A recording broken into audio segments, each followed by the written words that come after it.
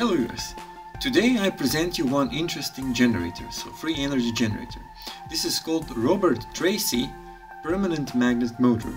So basically it's even different, a little bit different, I must read it. So it's reciprocating motor with motion conversion means. This is the exact name from the patent and I will put the link in the description below.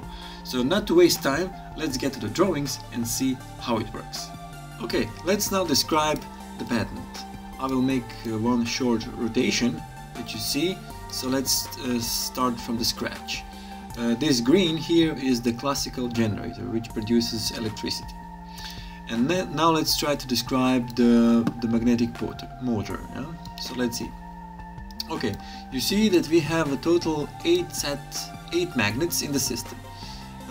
One are here with the like pole facing one to other, one on the other axis, and that's it. Yeah, in the middle, so these magnets are actually mounted on the crankshaft. So the same, this gray here on these bearings is the crankshaft.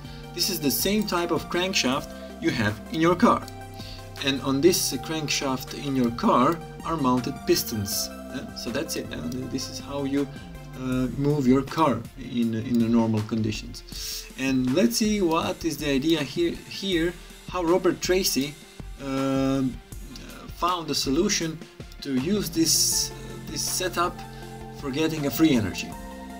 Okay, if I turn it in this way, you see that we have some battery here and some wires are connected to the solenoids which are wounded around steel plates. Yeah?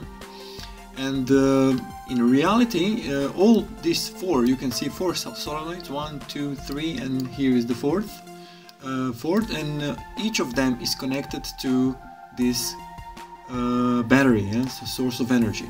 And why is that needed? So if you see over here, this is used, for example, when these magnets move, when this crankshaft makes a rotation.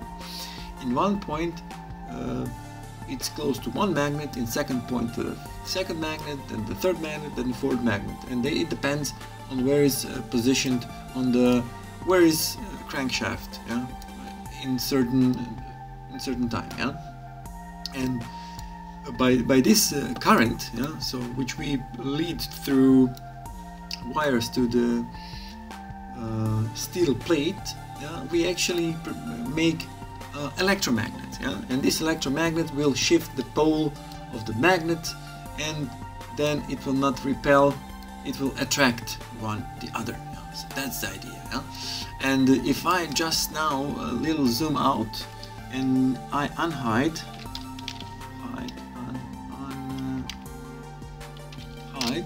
so you can see that here is some kind of circle. I made it transparent, and here is missing.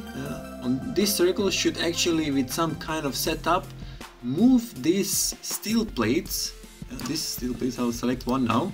These steel plates should be moved by this, let's say, circle in some way, depending on the position on the circle, how it spins, and then in the timely manner we send the energy to the solenoids, yeah, and it actually enables that system is spinning. Yeah, so I'll try to be even more simpler. So basically, we need this current from the battery in timely manner when this circle, which moves the steel plates, yeah, which come between the magnets, and then make demagnetization, yeah, with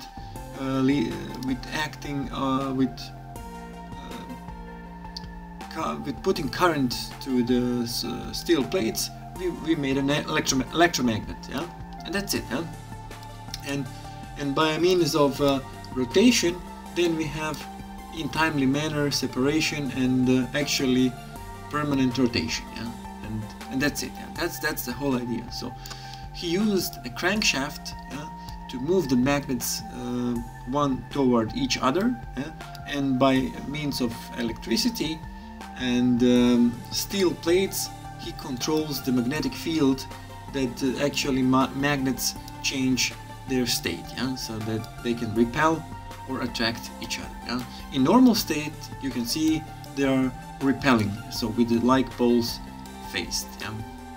And that's it. That's the whole Robert Tracy permanent magnet machine with this, let's say, mechanical system, which is connected then via the shaft to the classical generator, which produces current.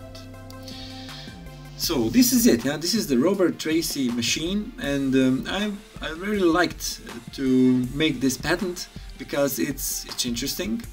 But let's see what will be the next generator. So until then, please stay tuned on my channel.